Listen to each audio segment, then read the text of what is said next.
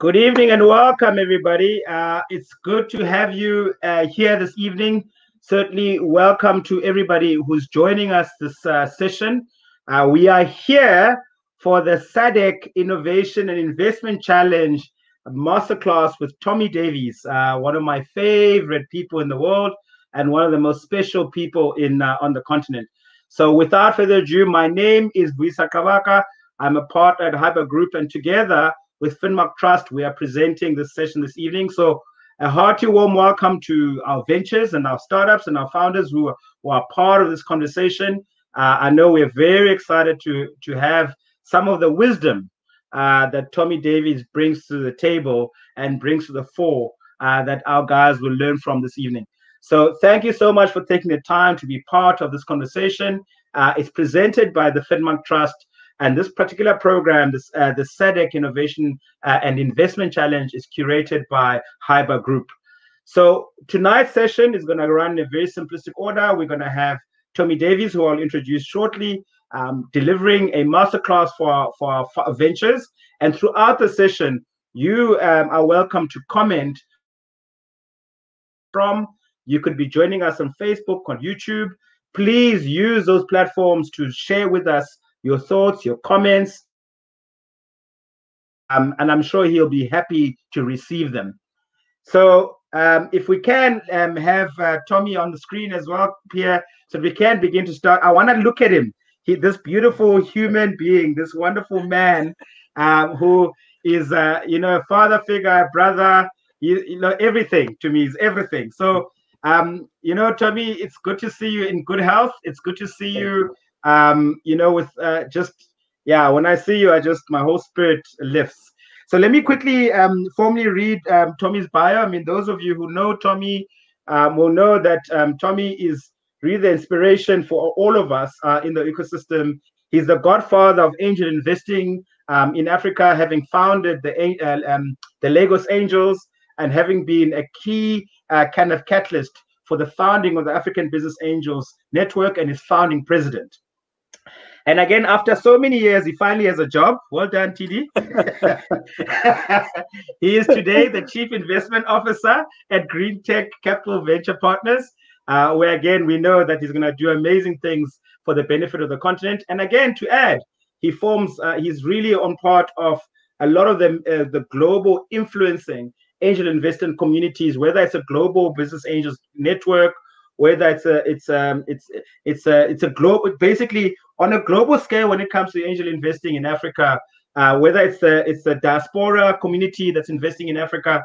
Tomi has been a pioneer. I've had the personal pleasure of traveling with him to various parts of the continent, launching and activating new angel investor communities, but bringing hope to many ecosystem builders across the continent who are doing this pretty much a thankless job, Tomi, pretty much but again, a very important and critical intervention. So TV, as you know, you inspire us at Hyper. You're also part of our global advisory community. So one of the things we did with our ventures last week, we spoke about the importance of having advisors, and we certainly very blessed at Hyper to have you. I certainly have valued the many conversations we've had in some exotic and fun places across the continent.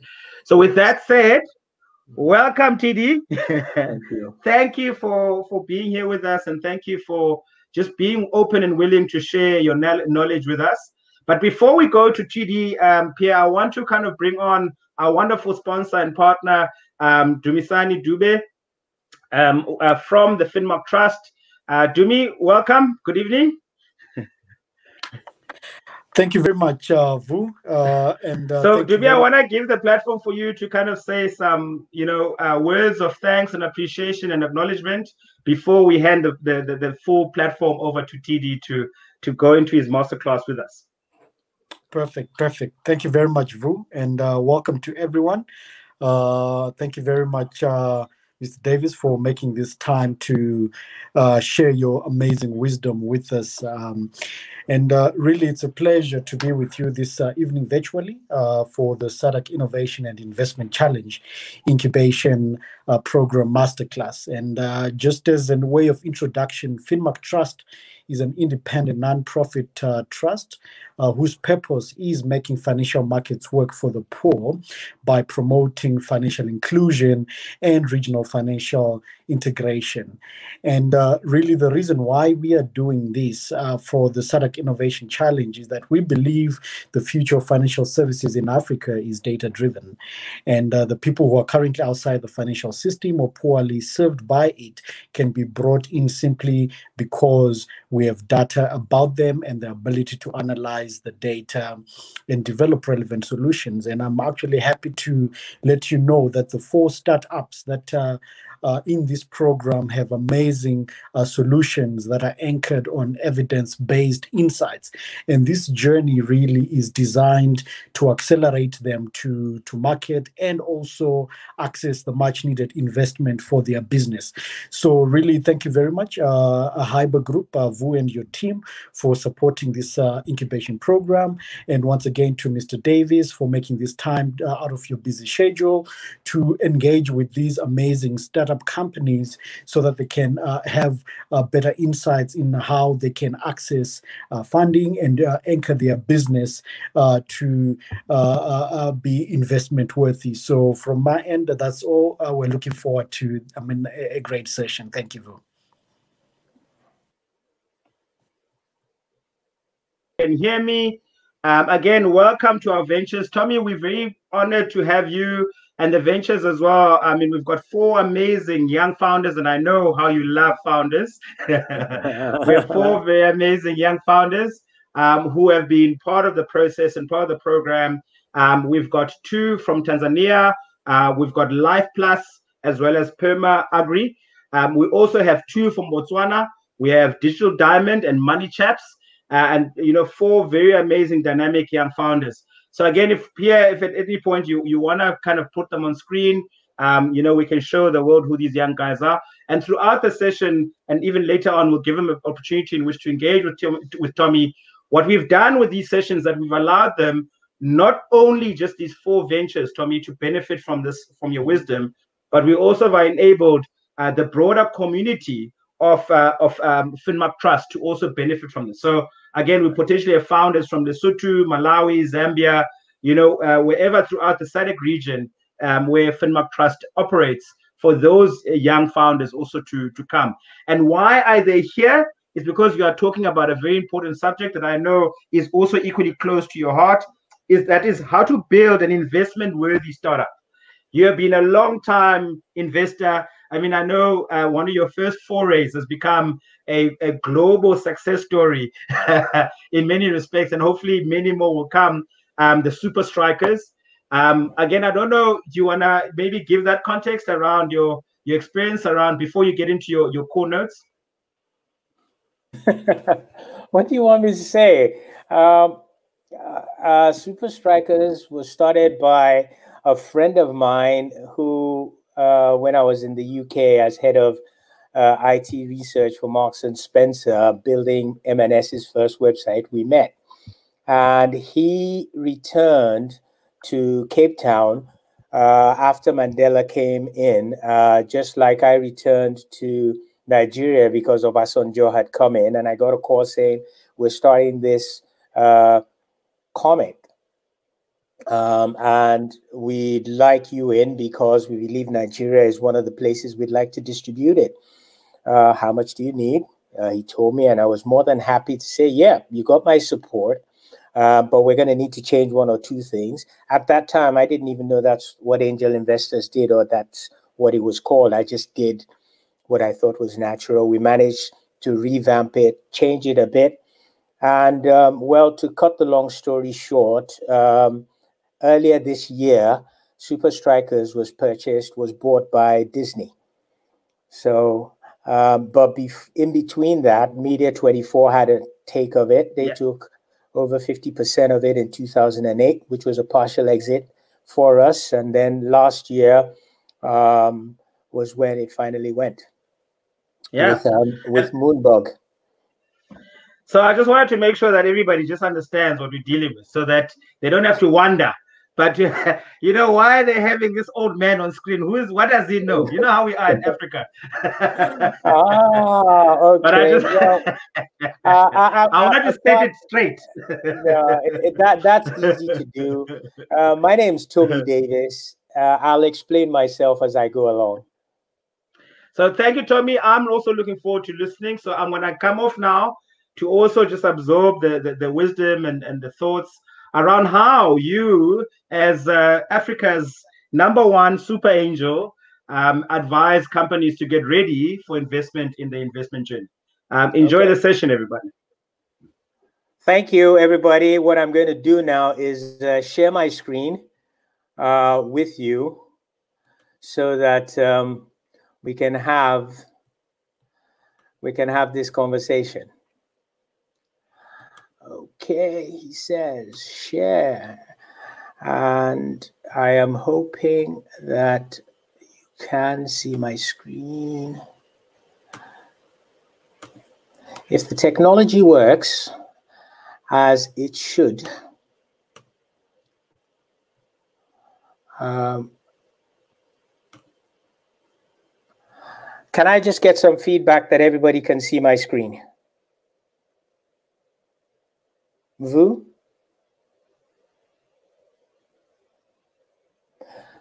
So, TD, I think we'll assist you with if we can. If you've got the share screen on there, Pierre should be able to pick it up. Can you see my screen? He's asked you to pick up the right application. So you just need to pick up which tab you want the application to go. That's exactly what I thought I had done. Let me stop sharing and start all over again.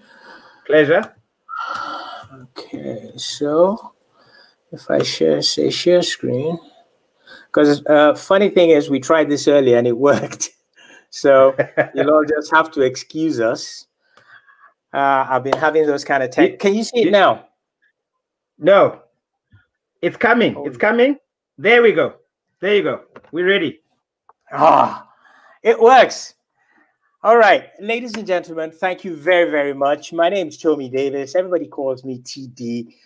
And I am an advocate of the African early stage entrepreneurship ecosystem.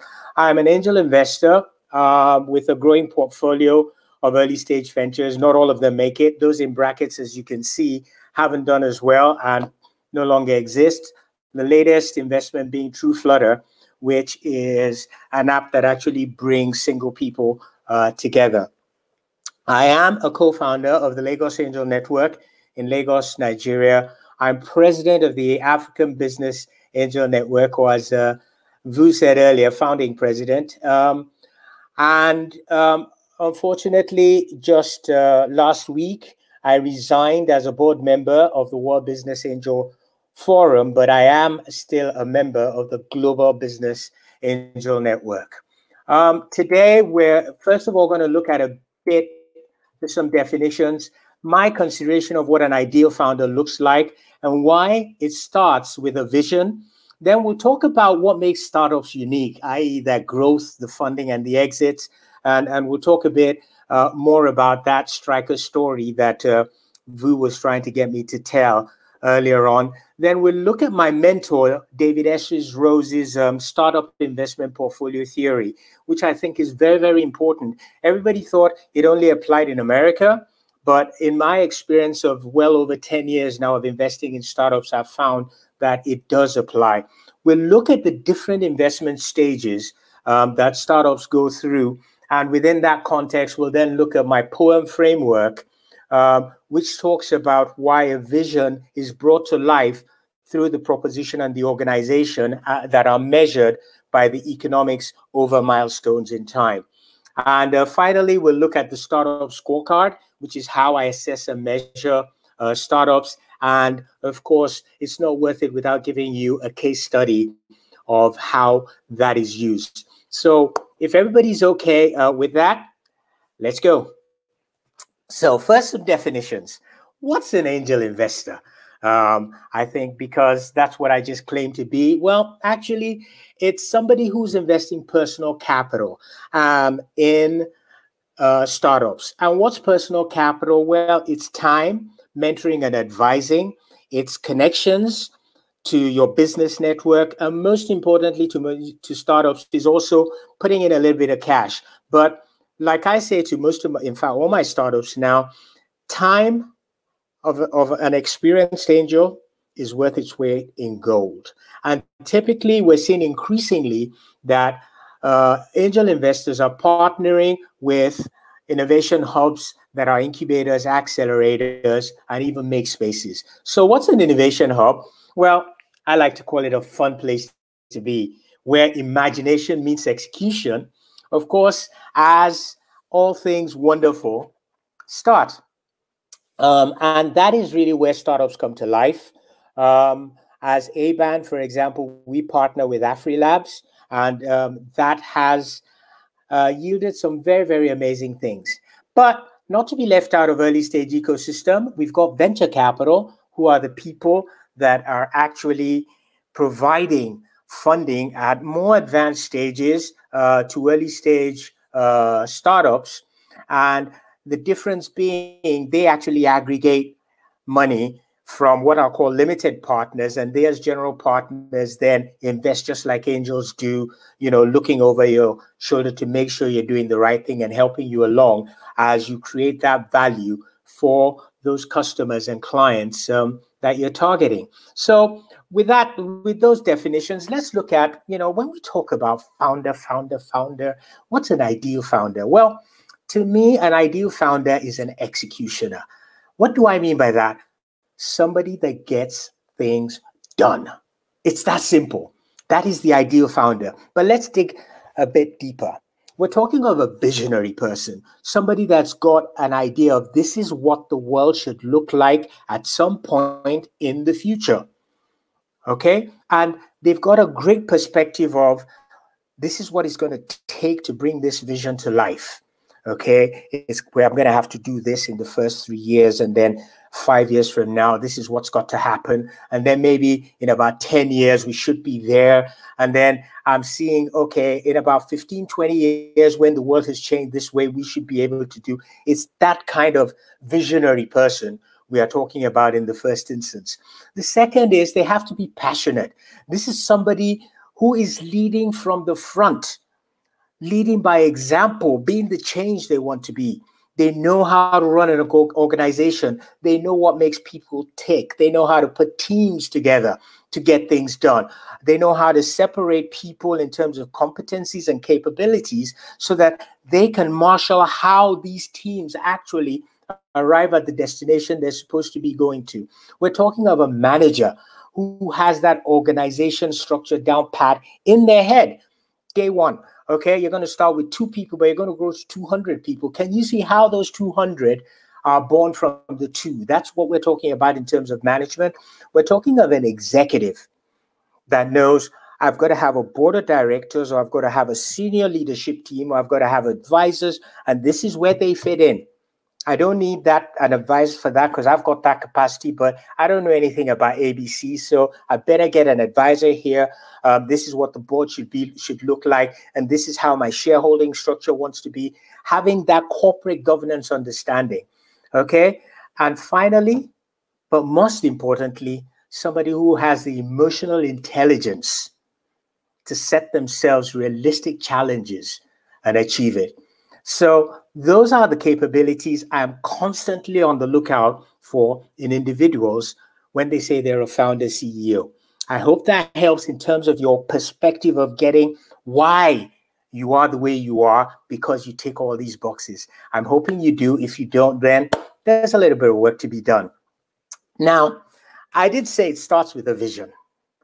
What do I mean by it starts with a vision? Well, to start anything long-term, you've got to have a compelling vision. That's what is going to keep you up day and night. Every time you wake up, you've got another hiccup, you've got a problem, you've got a challenge. You are seeing that future that you're explaining to people. This is how we're going to get here. This is where we are going. We're talking of a measurement of your startup is how fast and how far you get with your vision. And it's that journey, okay, of successfully bringing your startup to life. That's really what people like myself are looking to support you in. That's what hubs are for. That's what everybody's looking to do is, damn, this guy's got an awesome vision. We've just got to help them bring it to life. We've got to help them make it happen. So because that's what we're all focused on, is we want to realize the commercial potential of that vision. We've got to look at two fundamental things. The first is, what exactly is it? Well, what's the product service offer? How, that's making money. What's the problem being solved? You've heard that all the time. What's the solution? Who's the customer? How is all of that coming together in an offering to the market? That's the first critical thing. You may talk of functions, you may talk of features, you may talk of pricing, you can talk of a whole bunch of things, but what exactly is that product service offer? So that's the first thing, and I want you to remember that. The second thing is, okay, that's nice. I can see it. How do you deliver that in such a way that the value is actually delivered to the customers in terms of what I call .P, delivering on the promise you have made by the proposition. And that's why it starts with the vision. Now, a bit about startups, because I often get the question, and if you follow me on Twitter, I've raised this point. Is an SME a startup, and can a startup become an SME, or an SME become a startup? What's the difference between a traditional business and a startup? Well, the first thing is, built for rapid growth in extreme uncertainty. All right? Startups are about innovators, typically providing technology-enabled solutions. Okay? So they're bringing these things to market relatively quickly. Ideally, they're addressing unaddressed markets, previously unaddressed markets. They're providing niche that didn't exist before, but they are doing something fundamentally different, innovative, and they're building fast. It's that speed of growth that is the first differentiator of a startup. But that's not all. They also differ because a startup will come to people like me and pitch me and say, oh, we're trying to raise 100K or 150K or maybe even 250K. Can you help us? And you have these people that will help. And finally, the concept of exits. But let me dig a bit deeper. Just because of the audience we have today, I thought it's well worth drilling down a bit. So first, what do we mean by growth? All right, well, from where I sit, if you're not doing 10 to 20% month-on-month growth, you're probably not a startup, okay? And I'm talking of between MVP and PMF, okay? MVP is your minimum viable product, okay? And PMF is when you found product market fit. You should be seeing that growth if you've done the right things before you launched. And there's a whole different conversation we can have about that. But it is that fast growth rate. And I'm talking top-line revenue, I'm talking people, a whole bunch of KPIs, whatever it is you measure, it's rapid growth. That's sort of the first key thing. Second is funding. We all know 2019, guess what? Over $2 billion came in chasing startup funders. And well, Toby Shapshank says 1.34. We've been corrected. We found, according to my organization, GreenTec, we can actually lay out where that money went and where it came from. But the important thing is funding is readily available for startups who show that kind of growth that I was talking about. And the third and final thing is this. Before you start, before an angel investor or a venture capital gives you money, the first thing they're asking is, how do I get my money back? AKA, how do I exit?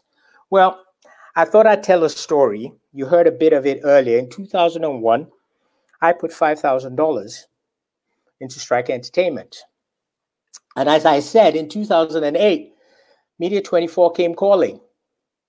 And my friend says, oh, we want to take half your shares to make up the 51%. Will you do this? And it was like, sure, why not? When the check came, I thought it was a mistake. You do the math. But guess what? The story didn't end there. Last year, all of it went. And again, that check came. That's what angel investing is all about. That's why angels look for, in my case, my next super strikers. And by the way, as I said earlier, it became a Disney property, and I don't know how many X that would have been. So there you go. You can't win them all. But that's what makes startups different. Okay, it's the fact that they've got rapid growth. They can get funding to get them to exits. So I did say my dear friend and mentor is David S. Rose. He is the founder of the New York Angels, and he wrote a book called Angel Investing. And in Angel Investing, he talks about the startup investment portfolio that has the 5 startup truths. Okay, and like I said earlier, in my experience, guess what? I found it to be true. You'll probably see what I mean in a second. First of all, most startups fail. The reason they fail we can talk about, but the reality is, guess what? Whether we like it or not, most startups do fail. You saw those in parentheses in my portfolio when I presented myself earlier. Well, those are failed startups. So that's sort of the first truth in the startup investment portfolio theory. The second is, I don't care who you are. No one knows which startup is not going to fail. I don't. Okay, and I do my darn best, and I will talk about scrutiny. You just heard what I look for in founders. I even go beyond that, but nobody knows which startup is not going to fail. And the best example I use is my investment in a company in Nigeria called Pass.ng. Amazing company. I helped them get on the networks. They were going gangbusters. I get a call one day in London. Sir, Sam has passed away. 26-year-old lead founder just didn't wake up. And that startup, surprise, surprise, failed. So you really never know which startup is not going to fail. Now, the third is you can start to see where David's going with this. Investing in startups is a numbers game. You can't invest in one startup and then just say that's it. You're not an investor. You need a portfolio. Why? Because most startups fail, and no one knows which startup's not going to fail. So it makes logical sense that you've got to invest in a whole bunch of startups if you really want to get the kind of returns we brag about, because you're not going to get a striker every time. Right. If I don't talk about this later, remind me, okay, when we do the Q&A. But what ends up usually went down first. And I'll sort of shed more light on that particular statement later in my talk. And finally, as we all see with the likes of Uber and others, all startups always need more money. The minute they stop needing more money, they're no longer a startup, they become a grown-up. So I hope that helps you understand what David's startup investment portfolio theory is all about and why we stand by them. Right. I did say that I would talk about what went up usually goes down first. And these are the startup investment stages you see. And as you look at it, can you see what we call the startup valley of death? It is where most startups end up failing because they can't raise the money, or the customers don't like their product, or some reason or the other. And it is when they are turning that curve from going down, coming up, starting to go up, that's when angel investors like to place their bets. There are other people, as you can see, from bootstrap financing to crowdfunding, all the way through to corporate VCs, mergers and acquisition, that impact the life of a startup. But for us, and from where I sit, that's where angel investors work, is where they pick you up just at that seed stage and try and get you to growth. Now, what are the investment focuses? Because that's really what you guys want to know. Well, actually, there isn't a set formula, okay? The number of investors, the amounts you raise, the time between rounds, the number of rounds, it's going to vary from startup to startup. You know, you can't say because Flutterwave did it this way, Paystack has to do it that way. They are all different. And there are a whole bunch of factors, all right? South Africa is different to Nigeria, which is different to Kenya, which is different to Egypt, okay? If you are in energy, you're totally different to somebody in logistics and transportation, who's different to somebody in meditech, and that's totally different to agritech. These guys got angel in funding, these guys angel investment funding, these guys went straight to VC, these guys lived on friends and family, you know. And regardless of that, as I showed you, generally there are 5 stages startups pass through as they raise capital. The first is the pre-seed and the ideation stage, okay, before you're making any money. And at that time, our bets are on the founding team. You don't have a product, you don't have anything to sell, you have a great idea, you've written it down, you've got all kinds of things going on, but really, anybody giving you money, they're betting on that team. And that the emphasis being on team, not the individual. If you don't have a team, people like me tend to be a bit leery, okay? The most money I've lost have been on single founders, but more on that later. Seed stage, it's the fact that you've got a product or service and we're starting, remember I talked about that high growth rate. Seed stage investors are looking for that. What's the growth rate? Top line revenue, give me month on month. What are you doing? Okay, what's your burn rate like? How much runway do you have left? That's the focus at seed stage is what is that product service offer that is, and what is that target market? Are they big enough? Are they absorbing this enough? Do they like it? Those are the key considerations when taking that bet. By the time at your growth rate, it's looking at traction. Okay, how are you doing against competition? What exactly is happening to your new product features?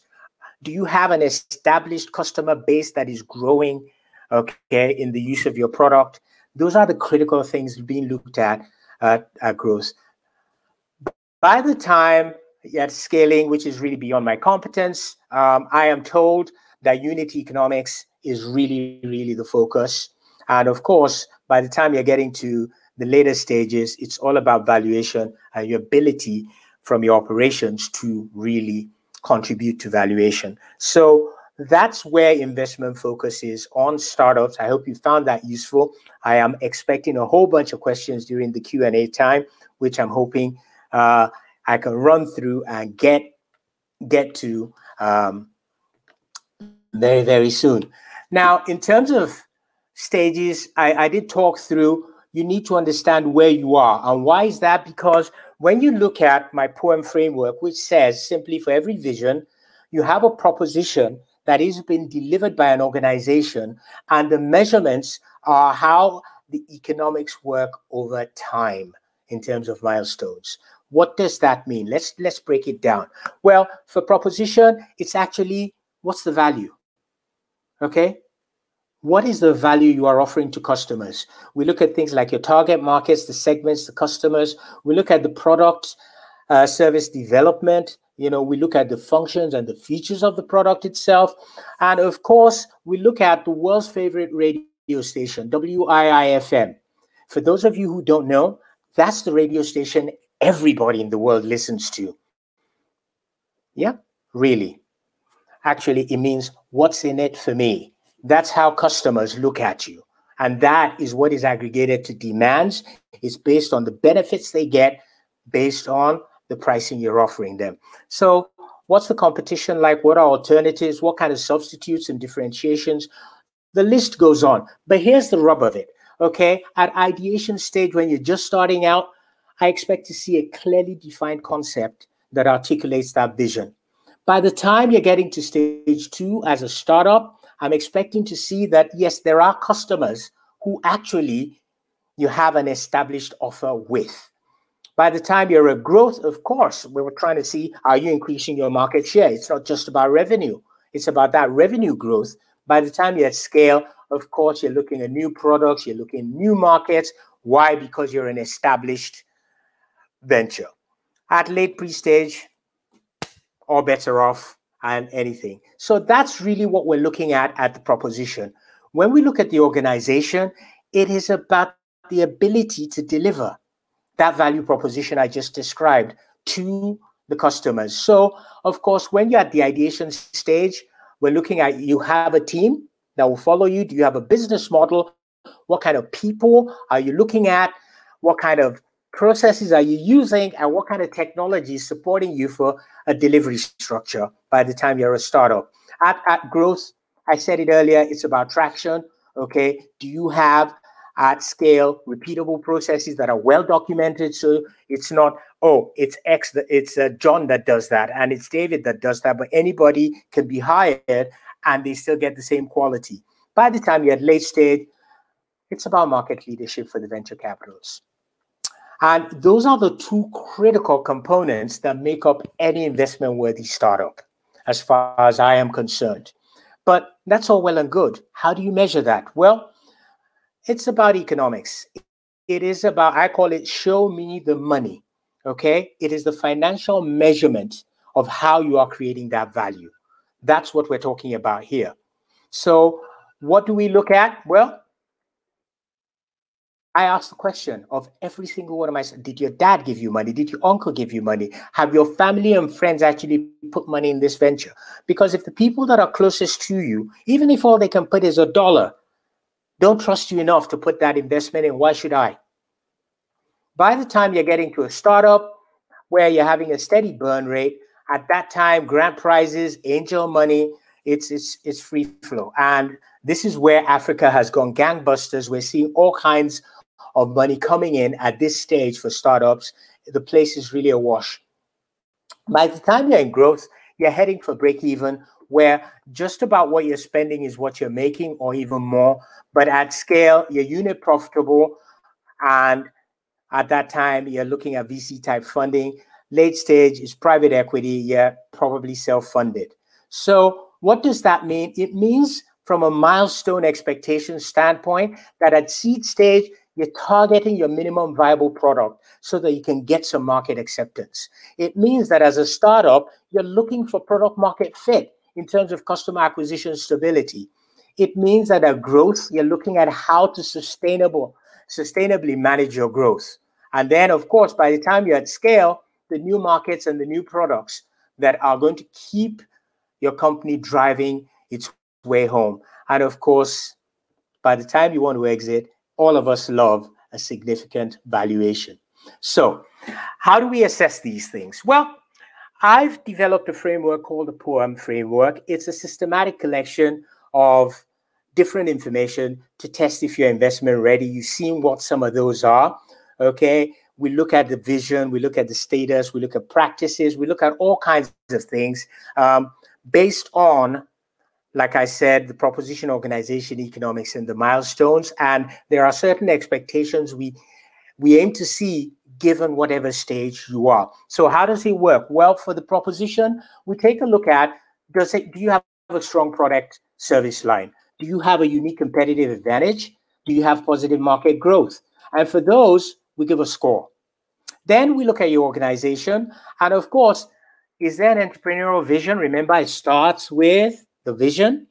And then do you have inbuilt the ability to execute as a team and as an organization? And then do you have the right access to resources, be they the board of directors or the board of advisors, other resources? And then based on that, there's a score given. Then we look at the economics for financial returns. Do you have satisfactory revenue strengths? Is there credible future profitability? Do I believe your forecasts that you're going to make money? And finally, are the cash needs you have acceptable? Based on that, again, we give a score. And then finally, we look at the milestones in terms of what's the exit potential here? Remember, I've got to get my money back if I give it to you. Whether I get it back in 5 years or 7 years, I've still got to get it back. So what am I looking for? Do you have some good exit routes? Okay. Is there feasible follow-on investment? Remember, I'm very early stage. I'm angel. I'm looking, will the VCs buy into this? And finally, will they, when they buy in, give a satisfactory exit value? And again, give a score for that. Now, I know I've run through it, but here's what it looks like when it's all done. This is one we were a company we looked at in October of last year, and you can see their scores there and what the value means. And you can see that their POEM score is a 69%, which is an indication that, yes, we probably want to invest. And if we invest in this particular startup, we've got to work with them on their exit routes, on their product service offering, and also on follow-on investment. Now, I said I did want to get through it quickly. I hope I have done it justice. I'd really, really like to thank you for listening. Your feedback is important. Get in touch. But right now, I'd like to open it up for questions, if I may. Thanks, TD. As always, I think, very insightful. And luckily, a lot of the ventures have had the opportunity to go through your poem framework, so they're quite familiar with it. In fact, what I want to do is give our ventures the first real shot at engaging and putting up your questions. And in doing so, what I also want you to do is review and listen to how they present it. So as the founders of the ventures, as you come on, please make sure that TD also understands your elevator value proposition pitch. So don't make it too long, no longer than 1 minute, so that he can also get a contextual background of what disruption you have. The common theme that all our ventures have in common, they're all in fintech, but they're doing various different verticals in the context of how they're building their solutions across the continent. So of the ventures, I want to see who's ready to ask your questions and to engage you first. Should we maybe go through alphabetical order, Pierre? So we start with Digital Diamond, Mtabisi, if Mtabisi is on. Okay. William has a question. Mtabisi, we'll start with you. We'll do it alphabetically, guys. I know you all have questions, I have no doubt. So when I give each of you an opportunity to engage with TD. So Mtabisi, please introduce yourself to Tomi. Tomi, meet Mtabisi from Digital Natives and Digital Diamond. But give us your 1 minute elevator and then shoot with your question. Yeah, just like you said, thank you for having me on the show. Digital Diamond is an instant identification app that also doubles as a centralized base for payment systems like your FNBs, your mobile monies, your M-Pesas. It groups them to your identity, basically. It basically works by you giving your information, your KYC information, and it generates a unique ID that's going to be used to make purchases, to access services, financial institutes. Instead of having to come with your certified copies, physical paperwork, and all that stuff, it digitalizes all that in the form of a digital ID, as well as linking your bank accounts to that same ID or payment systems like mobile wallets. Okay. So what I just heard is you tokenize identification information. Yes, basically. Okay. Yeah. And then with the tokenized identification, it allows you to make purchases. So you go to a point of sale, for example, you verbalize it, they type it into the point of sale, it sends an OTP to your phone, and then you can select what payment, like FNB card, Stanbic, any mobile money, and just select that and it makes a payment, and we make a cut from that as well. So from all the different mobile wallets, all the different banking cards. Yeah. Okay. My immediate, question to this would be, what will people require to be able to tokenize their ID? Oh, so basically what birth certificate, mother's maiden name, blood type, what's required? So generally right now it keeps building. So the system is not static. As the more you engage with the various institutions, with the partnerships that we have, since it's like a mutually beneficial partnership with us and them, when they engage, the more information that they feed it, their system, the more it'll gain. So from knowing your last name, first name, address, okay. So it's a cumulative. It's a cumulative identifier. Yeah. All right. Yeah. Okay. And what stage are you in now? We're in, I would believe, startup. Based on what you had mentioned, we're at the startup stage. We're just before growth. We've gotten prize money, for example, for the SADC challenge. Litsejo, last week we also won. So Litsejo is like a loan insurer, micro lender. We won second place there. We won first place here. And I hear that. No disrespect. I'm more interested in understanding customer traction. So what are you doing in terms of customer growth month on month? How's that going? Okay, so the MVP, we're basically working on the security aspects of it. We just like paused it because we had to rework some security factors around it. The servers that we were using are perfectly fine. We're just making sure that when we do go scale, there is no security issues at all. So we have not had any security breaches at all so far. So we just want to prevent that from happening in the future by just testing that out right now. Yet? No. We don't have any customers right now, but we have interested parties like the largest telco. You're still in ideation. Yeah. You're still in ideation then. Until you've got your first customer, you don't qualify as a startup in my books. Okay. So work on that, get your MVP out, and let's know how you get on. What are your questions for me? My questions were basically around certain partnerships, because we recently heard in Botswana, for example, they're trying to do a digital ID, which is just your Uman card, your first name, last name, the general card. Doesn't necessarily have augmented, like I said, cumulative ID. It's just static to who you are. And we're trying to, this may be out of your jurisdiction, but we're trying to find out the best way to approach them in terms of partnering with them, like what aspects or what strategies we could use over and above. Like, is your IP protected? Sorry? Is your IP yes, it is protected? Okay. Yes. Because that's the first thing around the partnerships, is to be sure that you're securing yourself before you extend to others. So the answer is just knock on the door. Yeah, it's just a little bit of red tape. But do you have a board of advisors? No. Currently, we don't have a board of advisors, but we do have mentors. Okay, well, you probably want to network to them through your mentors or your advisors who are senior enough to understand how to structure a partnership on your behalf. All right. Okay. Yeah, no, that was like the main question. That's the main focus and sticky point right now. Thank you very much for that. Yeah, I'm conscious of the time, so yeah, appreciate it. Yeah.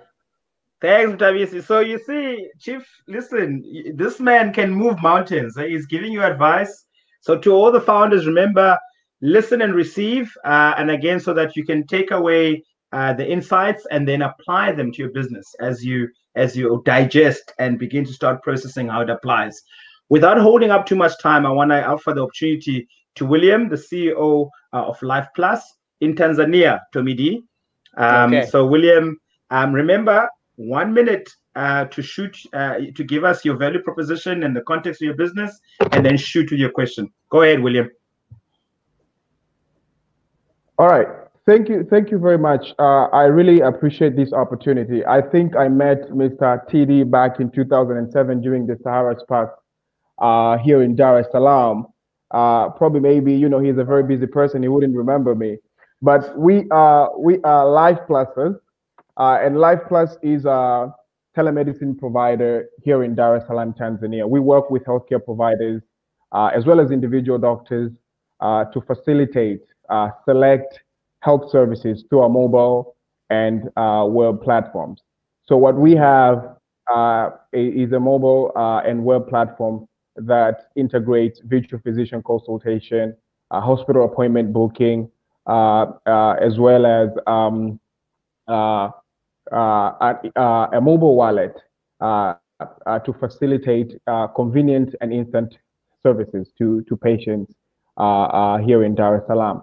So at the moment, we work with we've been able to acquire more than 31 doctors that are on board on the Life Plus platform. And we're partnered with more than 5 different hospitals in Dar es Salaam, in India, as well as South Africa on the mobile application.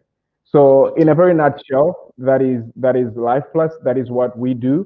And we had a little bit of a very rough age with compliances here in the country, considering we do not have regulatory framework around digital solutions in healthcare, particularly in the space of telemedicine. So it has taken us rather a very longer route because the government is a little bit skeptical, having to do with security of the data, privacy and stuff like that. So we've been working with them to improve day by day, and I thank God we're here where we are today. So that is a little bit about Life Plus. Yes. And your question?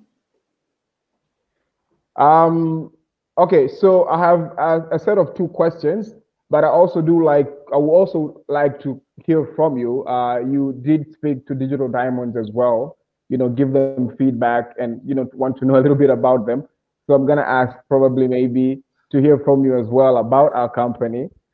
But I'm going to, under self-disclosure, have you ever heard of Helium Health? Yes, I've heard of Helium Health from Nigeria. Okay, yes. They're one of mine. So, yeah, you want to look them up. They're in this. They're doing something similar to you. Wow! Wonderful. Yeah. So take a look at Helium Health. It's a Nigerian team that's operating Pan-African. So, yeah. Yeah, go ahead. They're planning to expand to Kenya. All right. So my first question would be, actually, we had a very long discussion with my team yesterday, because currently we have an offer on our table from an investor. And what I really wanted to know is, because, I've sat down with a couple of founders here in Dar es Salaam, and what I found out is that, and with experience that I've gotten myself as well. So these early stage investors, or rather VCs that are active in the investing arena here in Africa, I'm talking the likes of Seed Stars, GreenTec Capital, Y Combinator, and yes, yes, these are the VCs that are currently very active. So the model that I actually see them take, in investing in early stage startup, is that they're gonna invest in a startup and then require a very small equity from that company, hence giving that company a very big valuation. I usually like to term it a crazy valuation. For instance, we had a similar contract last year with Seed Stars. It was a safe agreement. And then the valuation cap that they were giving us is above $600,000 US. While we know well and good that we're not worth a lot of that money. So a lot of startups then struggle, to raise, to find the next investor, in terms of, because the next investor will come along and say, look here, you have a crazy valuation, and I'm not ready to pay more, because that's the setup that the first investor is setting up, so that the next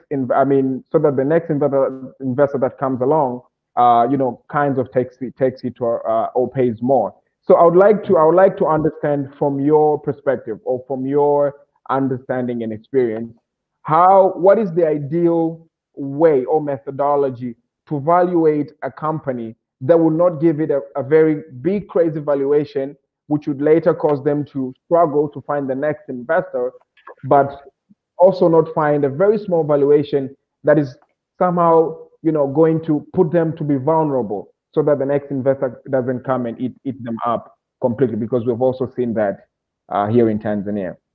Okay. While I can't explain all of them in such a short place, I want you to look up the following. Look up the Berkus method, BERKUS. Look up the scorecard valuation method. That's the angel's favorite. Everybody uses it. Okay. And then look at the venture capital valuation method, which is sort of destination based. There are others, like risk factor summation method, but there are a whole host of different. And what I tell angel investors is, use about 3 or 4 different methods to get an average valuation. And really, valuations are only as good as what people will accept. It's a negotiated value. It's not, there's no, it must be this way. And it is dependent on the environment you find yourself. Tanzania is a bit more restrictive in terms of its commercial environment than others. That would factor in, and I would expect to see valuations in Tanzania, in fact, lower, for example, than a similar startup that was in Kenya or South Africa. Okay, but so you know, that would be my recommendation to you is study the different valuation methods, and therefore arrive at the correct, at something that you can live with. Please excuse me 1 second. Hello. Okay, I'm actually. So again, look, congratulations, by the way. So that's our session is tomorrow. So while TD clears up on that side, we'll surely kind of check in with him. There he's coming back now. So okay, yeah. Pierre, you can take me off again. It's okay. Yeah, sorry, I have a 6 o'clock. I've had to move. I may just need to get up for a few seconds to let them in, but it's my grandsons, so I don't have a choice in the matter. Okay. So that is what I would say is, at least that way you're an informed, and you can then have the conversation with the investor to say, I've used all these methods. This is what I think our valuation is. And then they can share with you how they've arrived at any valuation they're suggesting. Does that help? Yes, I'll certainly have to look these methodologies as you recommended them. And Vu also promised me to have this conversation on the one-on-one tomorrow. So that will be very, very useful. Okay. Thank you very much for your insight. Am I allowed to shoot a second question? Because I have another question for Mr. TD here. While you're waiting, you better ask it. Oh, exactly. Right. I was gonna say. Man, you gotta be sharp, dude. Come on. All right. So my second question would be, do you have an experience of investing in startups that are typically in idea stage, using other methodologies that are not traction based? Of course, we see that a lot of times in Silicon Valley, where somebody just looks at the market potential. Hello? Can you hear me? I don't understand that question. Yes, I'm saying, do you have an experience of investing in startups based on other factors like the market value, the competition base, but this startup is typically in idea stage. They don't have a product yet. They don't have a customer. I used to do ideation. I used to 10, 15 years ago, I used to do ideation. I don't do ideation anymore. I do post-revenue now. When I was doing ideation, there were typically maybe 100 or 200 startups available a year. Now we're about 10,000 a year, and I've moved on. Please excuse me. Vu, can you drop me down while the next person comes on? I'll be right back. No problem. All right. So again, William, I think the reality of what's happened in the ecosystem over the last 10 years is that it's evolved in its construct, right? So the context around quality is shifted. So some of us who've been in ecosystem across the continent are familiar with the time when the main conversation, main talking points was the lack of investable opportunities. We're no longer in that time. That's why I think most importantly for a lot of founders, it is about the advisors that you bring around you. It is about the opportunity networks that you create in which you are able to define the kind of traction you need to leverage off, to speak about the growth potential of your company. Africa, as just a simple kind of context, has zero patient capital. There's a term in the angel investing space called patient capital, very popular in markets, in more evolved, advanced markets like Israel or like the US, where angel investors are literally able to come in at early stages and able to work with you through the various phases of your growth and development. In Africa, we're all about revenue. The reason why this is primarily is that part of the reality in our continent is that, there's a trade-off in investment. Because we don't have as many exits of success, By the way, there's not many people like Tomi on the continent who've seen the full growth cycle of exit from start to finish over a set period of time. We're still very much in the early stages of that. So what a lot of people are doing when they begin to start shaping their investment portfolios, they're looking at the opportunity cost of investing in stocks or investing in real estate. Okay. So if your company cannot showcase a return on investment opportunity that measures up to that kind of, they call it a hockey stick growth potential, very few investors, the pool of investors becomes smaller and smaller. So the more successful you are in building up your traction and building up your revenue line and being kind of in a position where you can speak to investors about accelerating your growth, the likelihood of raising seed and investment stage capital is diminished smaller and smaller and smaller. Okay. So it's just kind of like be conscious of that, and again, be mindful that investors are looking for opportunities to grow with fast growing companies, because there are trade-offs and opportunity costs that you have to consider. Okay. So thanks for your question. I'm going to move along to Tabiso now. Tabiso is from TD. Tabiso is from Botswana as well. He's from a company called Money Chaps. And he can tell you a little bit more about the work that they're doing at Money Chaps.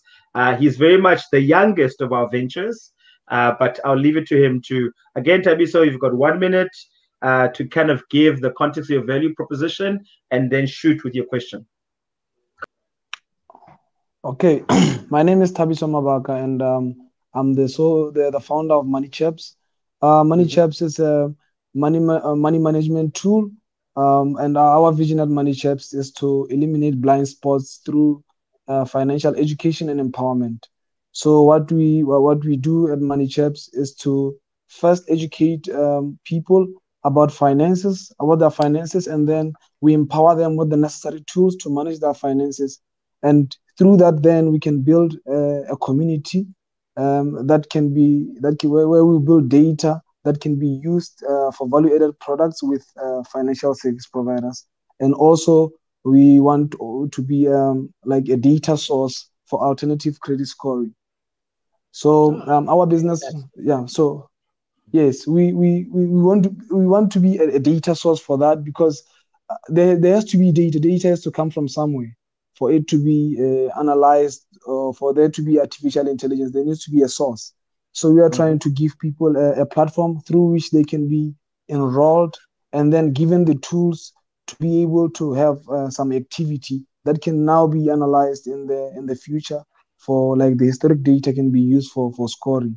So our business model, for the end consumer, we are not charging anything. We are just giving it for free.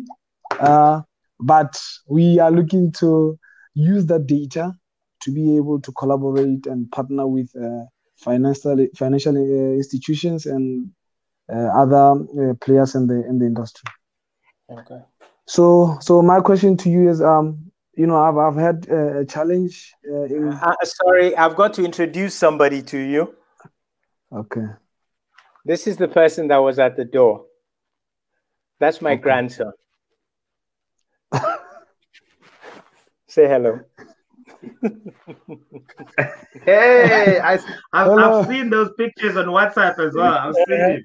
Yeah. That's the brother. And he's being held up by his uncle, my son. Oh, big old guy, yeah? Okay. That's so. As I was saying.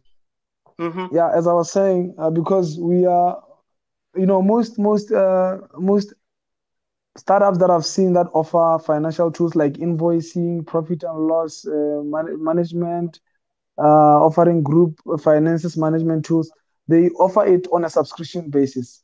But we want to offer it free, with the vision that when the financial institutions, when we can use the because when it's free, it's likely to get numbers in terms of the people that use the app. Yeah. Not necessarily. Okay, you need to be careful of that, because people are starting to understand the value of their personal data. Okay. Okay. So you need to be conscious of that fact. Okay. And that is increasingly happening across the world, where people are starting to understand that their data has value. How they use their mobile phones, what they use it for, and everything else is increasingly being understood. And those who set to take undue advantage of that will fail. So it's something you just need to make sure you have the right systems in place to reward people for providing their data. Yeah. So I wanted to ask because when you have an indirect model, the value comes at a later stage. When you are like me, you are still in the ideation stage. Probably will develop and then we would launch. But in the first few months, you are still saying we are still building up that value, which is the community and the data. So how do you package your pitch or the way you approach potential partners or potential donors or investors? Well, the first is that, remember what I said earlier about vision? Yeah. That's what you're selling. That's what you've got to sell, okay, is the end game, okay? Because what you are looking for are people who are going to join you on the journey, and they're going to be with you for a while. So you can imagine if you want to marry a new wife, not that I'm suggesting you should have multiple, but if you're going to marry somebody, you don't on the first day, you've got to share with her so she knows this man is going to be able to look after my children, because that's how she's thinking. And it's the same way an investor will think. This guy is going to be able to deliver my returns. So children, okay, for an investor are returns. Do you get the analogy? Yes. You get the similarity, exactly. So it's the same thought process. It's the same way you would approach it, okay? And that's why transparency is very important. That's why honesty and integrity are very important, because those are the first things people look for in long-term relationships. Does that help? Yes, it helps, because we as not like quite the saying, answer you were expecting. Yes. Let me just make it more practical. Let me give you a practical example. For example, there are people who offer alternative credit scoring, okay? And we are saying we can be a data source, because it has to come from different sources so that it's more well informed. So if I want to partner with them now, when I still don't have, I still have like 100 users. I don't know if you. It's the same thing. That's exactly what I'm saying. You are going to remember the story of the guys that turned down Zuckerberg at the beginning. Yeah. Exactly. And don't forget, there was a time Google tried to sell itself to Yahoo. Okay. So you've just got to have the mindset that your vision, if you believe in your vision, then you are looking for people who will buy into your vision. And if they don't, that's their problem, not yours. Okay. Do you get? You've got to believe in yourself. That's the beginning. That's why I said it starts with the vision. Okay. And you may look at it and say, maybe I'm not sharing the vision properly, in which case you look at your messaging. Am I saying the right things to them? Because if you're trying to, it's okay, let me put it this way. You can't get there from here, but you can always get here from there. Let me explain what I mean by that. If you try and plan out the future, it's the most difficult thing. All you're going to see is COVID-19.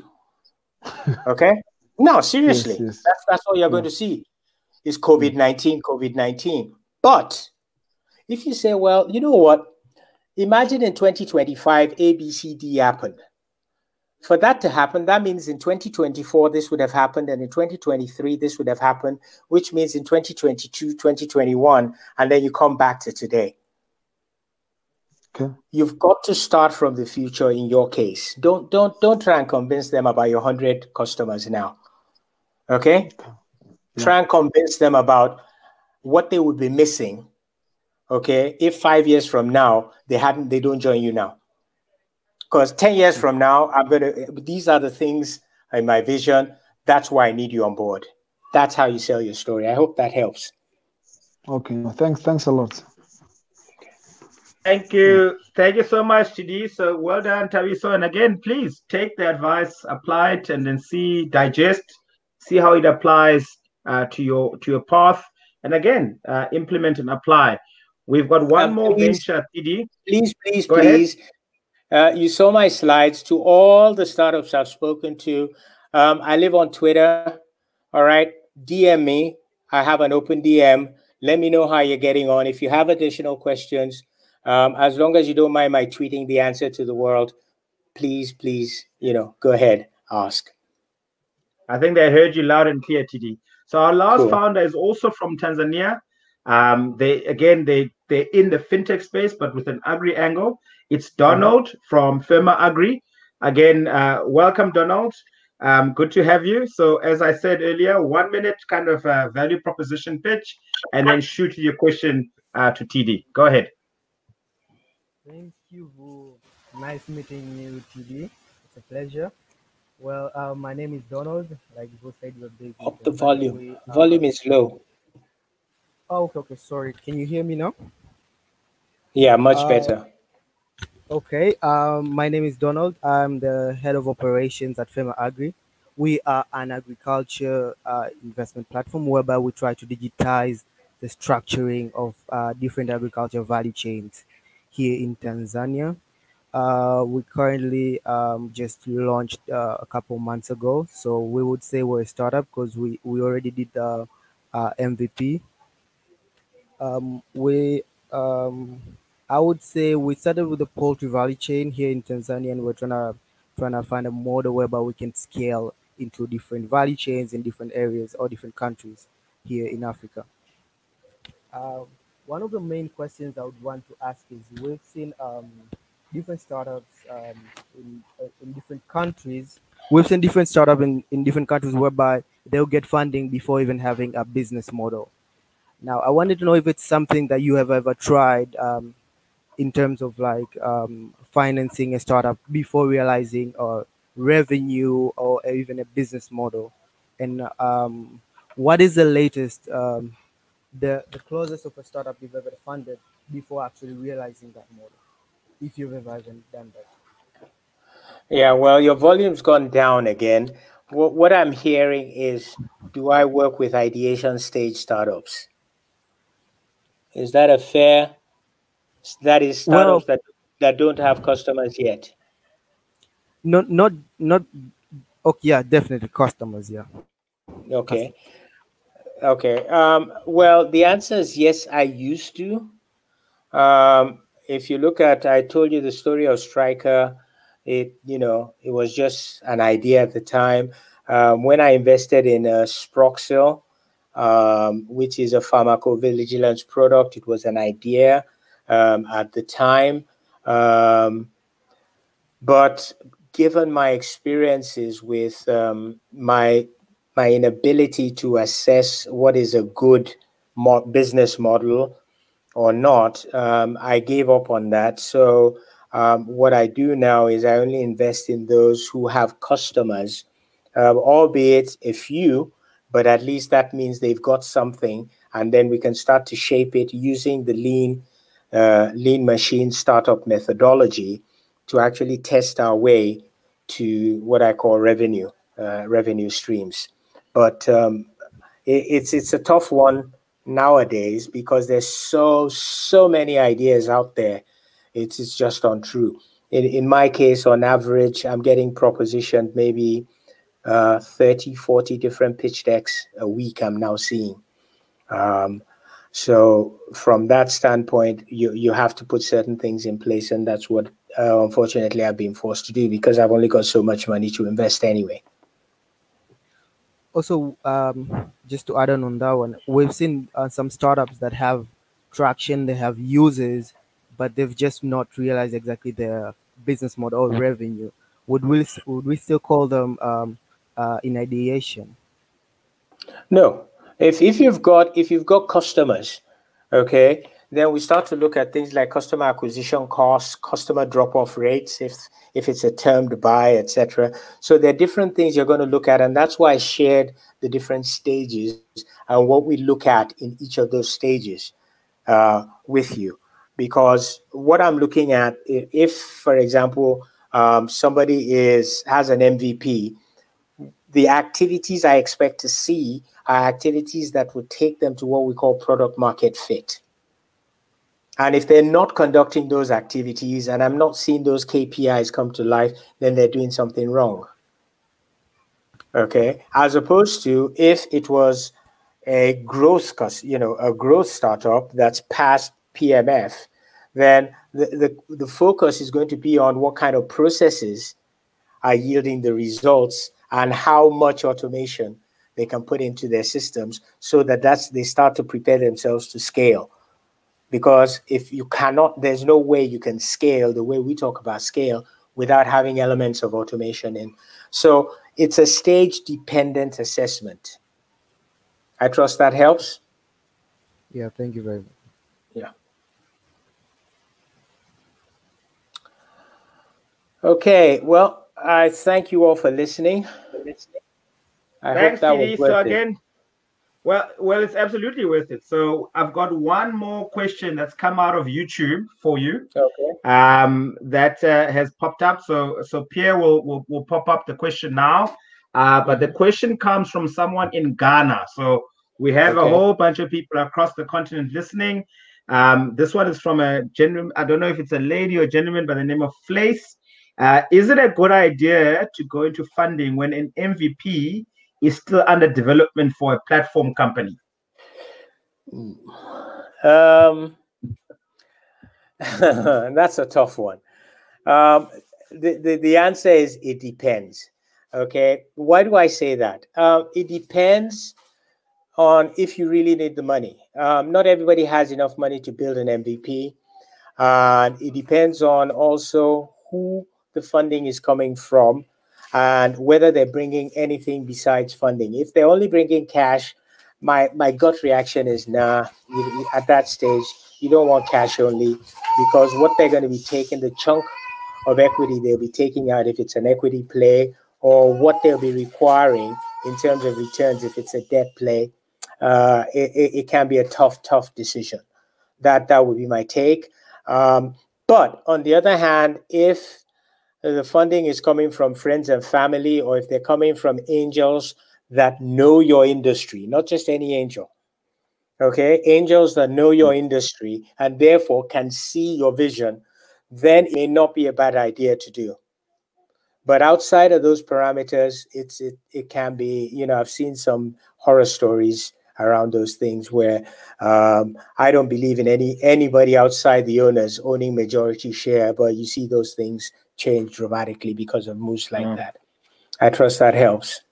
Yeah, I'm sure it does. So thank you for your question. Thank you to everybody who's tuned in to these sessions across the continent. You'll have seen the details of how you too can join the community for the SADC Innovation Investment Challenge as well. But it would be unjust for me, TD, to let you go without giving you an opportunity to give some glory to the family that you've now joined at GreenTec, and even maybe the family of ABAN, because we've got November coming up.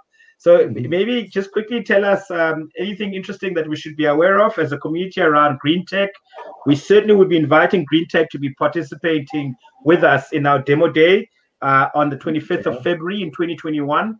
But anything right now that these companies need to be aware of around GreenTec specifically as a funder?